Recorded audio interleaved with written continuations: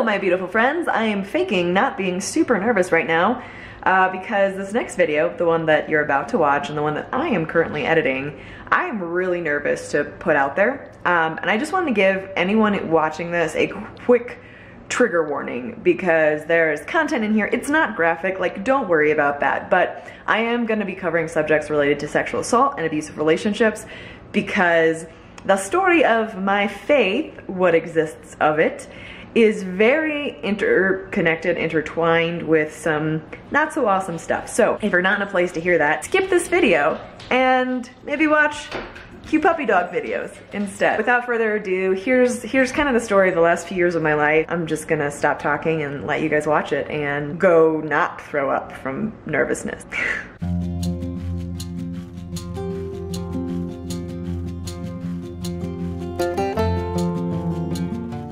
Well, good morning or afternoon or evening.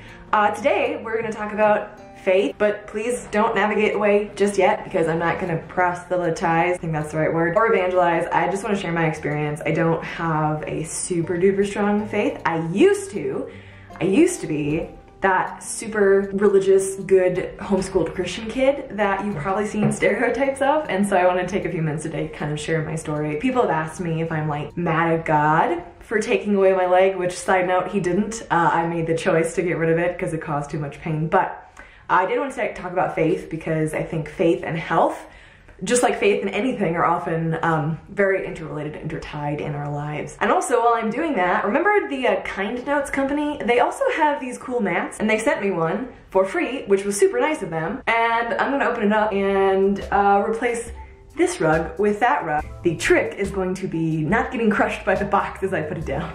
All right, well, that was anticlimactic. It's actually not that heavy. I was homeschooled from the time that I was like pre-K up until I was 16. When I was 16, I started going to a charter school. My parents had and have very strong Christian faith and wanted to share that with my brother and I, and so we grew up in the church, and I super adhered to that. Like, I was hook, line, and sinker, you've got me. I was full steam ahead. I was probably more on board with Christianity than, I would say like anyone in my family, but I don't mean that in a bad way. I just mean that like I did the role really, really well all throughout my high school years. Everything I did was about my faith. Everything I did was about God. I went to like a bunch of conferences. I was always going to youth group. I would start Bible studies at my school when I actually like started going to a charter school and stuff like that. And then I went away to a Christian college, but only for a year. Oh, come on. Success. All right. I did not think to bring scissors up here because I'm not that smart, but that's okay. That's what we have hands for ripping and tearing with. That's probably a weird thing to say, but why else are we here, right? Success. So I went away to Christian college, had an amazing experience just for a year there because after a year, guess what? My ankle died, got very, very painful and made it so that I couldn't walk, like I couldn't walk around campus. It just got really bad. Again, I had a doctor there tell me that I was gonna have to have another fusion, which is a pretty severe surgery, something that would be difficult to have when you're away at college. So I had to move back home, and I started going to this house church run by a family that I'd known and loved most of my life. That's where things kind of took a weird turn in my life, and this is where I get a little bit nervous talking to 65,000 of you, or however many clicked to decide to see this video, but hey, I'm here to be honest and authentic with you guys, and my assumption is that many of you have had similar experiences to what I'm about to share, so I'm gonna go ahead and share it. I met a guy at that church. He was serving in a position of leadership, and essentially he was the world's biggest creep. He was a lot older than I was. I was 19 at the time, and he was a very abusive, very manipulative person. And we entered into a relationship, kind of. It was very secretive because no one could know, because shocker, he was doing this to other people. Over the course of about 11 months, things got very, very bad, very sexually abusive, very mentally and emotionally and spiritually abusive, which culminated in 2011. I was sexually assaulted repeatedly and was able to exit that relationship. Now, the issue, along with that being an incredibly traumatic experience that changed me on a permanent level, was that he was a pastor. And so much of the spiritual abuse and manipulation tied in with how the church as a whole responded to me in the aftermath of that really messed me up. And so everything that I'd known about my faith just came into question. And everything I believed for so long about humanity and people being good and like the world's a good place just crashed and burned, right? And I questioned everything, just everything. The good little homeschool Christian girl was so gone. And the next years were really, really, really dark. I didn't like totally abandon my faith because I couldn't, like I tried. I was like, peace out, God, I hate you.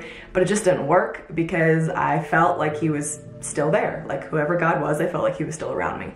And so I basically stopped investing in my faith until I met Brian, who was super atheist at the time, but he knew that there was like a piece of me that was missing because I talked about how important my faith used to be.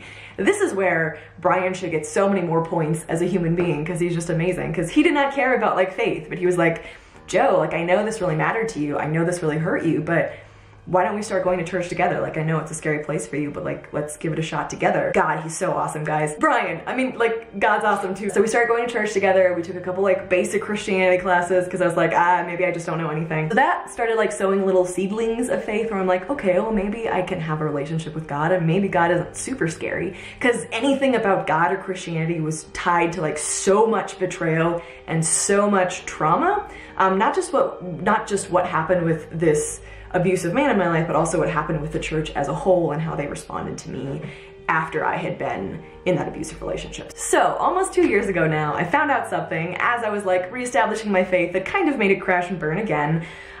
During the previous 5 years, I had been meeting regularly with, being mentored by, being counseled by, in survivor groups with. Actually, this guy did Brian and my premarital counseling, and he married us. And he was a family friend for a very, very, very, very long time. Very integrated in my life. I trusted this man. He was like decades and decades older than me, right? Also a pastor. Found out 2 years ago that he's actually a registered sex offender who had abused women in 3 different countries. Yeah, so the little seedlings of faith I was talking about got stomped to the ground again by the fact that the person who was like nurturing my faith and who I trusted turned out to be yet another monster in my head. Weirdly enough though, that experience of being like, oh my God, the person who I like trusted to be a good person and like the person who I really thought had his faith together and was like really living his life like Jesus lived his life or whatever, was just this horrible person. That experience made me really realize that like, oh, I think I'm putting my faith in people a little bit too much. And so the past 2 years have been a journey for me of really separating any faith I have, I'm talking like spiritual faith, from people, and making that more of a personal journey between me and God. And, you know, having conversations with people, sharing experiences, but leaving it at that, because trying to engage in any organized anything has always been a very traumatic experience for me in recent years. And so I do have faith. I absolutely do have faith. And I think that God has helped me through quite a few things in my life. And I've definitely felt a presence in a lot of really dark places in my life. With that being said, I struggle to like classify myself as Christian because I don't read the Bible, even though I think there is so much wisdom and so much love in that book. It's just so triggering and so traumatic for me to open it back up because of all the bad memories there. I'm not putting this together. I need to pause. Actually put this rug out because I said I was gonna do that. Oh no. As one might expect, it has like the straps on it, and I have no scissors, or do I? Aha! Great success, guys. I'm really looking forward to when I don't have to crawl around the floor like a puppy dog, but hey, that day will come eventually. This is actually pretty cool, guys. This is not a paid ad. Like I said, they sent this to me for free because they're super, super nice, and I thought it actually might help. I'll put the actual company down below and a link to this rug if anyone is interested in it. It's made of like squishy foam. I should stop brandishing weapons at you guys, huh? That would be a nice thing. Here's the moment of truth, guys. Legitimately a lot better. It's very slippery though. I hoped that would look cool. I'm guessing, no, it probably looked really cool. I'm probably super awesome. We're just gonna go with that theory. Also, circling back to the idea of faith and health, if you struggle with chronic pain, with chronic illness, with major life-changing surgery, and of course this extends to anything else as well, but I think that faith often gets called into question. A lot of, why questions come up, like why did this happen? And I've had questions come up of like, have I questioned God because of this major life change that I've just gone through? And the answer to that is no, not at all. I've definitely had anger, just like anger, not directed at anyone, at the way that life has gone sometimes, because I would rather not have had all of this happen. But I think it kind of circles back to my theory of life, which is that things happen and we adapt. Human beings are incredibly adaptive, and I think that is one of the coolest things about us. We are so resilient. You are so resilient. I am very resilient.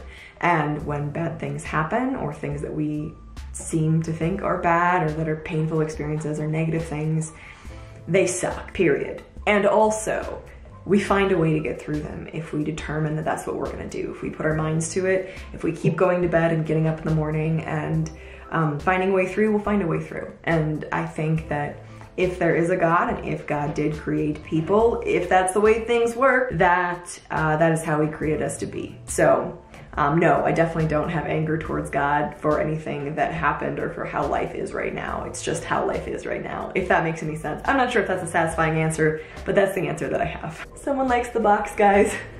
I would love to hear about what kind of faith you guys have. Are you religious? Like, do you adhere to a specific religion, or do you just have faith in general? I am really fascinated to have conversations about spirituality with people, because it's an idea and it's a topic that fascinates me. I've had so many negative experiences with organized religion, but that does not mean that I am in any way against it. I know that different things work for different people, and everyone has a different belief system. I would love to hear your thoughts. Also, to the person who sent me the White Throne of Judgment, which was a Christian tract, if you know what those are, I appreciate your concern for my soul. And also, if you want to send me a return address, because it came without one, I would love to write you back. I would love to have a conversation with you. By the way, BL Page 2, I got your package full of the 90 and the 92% dark chocolate bar. I just wanted to say thank you, and per your request, I did like the darker one a little bit better. The darker the chocolate, the better. Like, if I could just eat 100% dark chocolate, I don't think that exists. It probably does. I would probably do that. It's delightful. It's very bitter, but it's so good. Okay guys, I need to find a home for that old rug now, and I will see you later. Bye guys.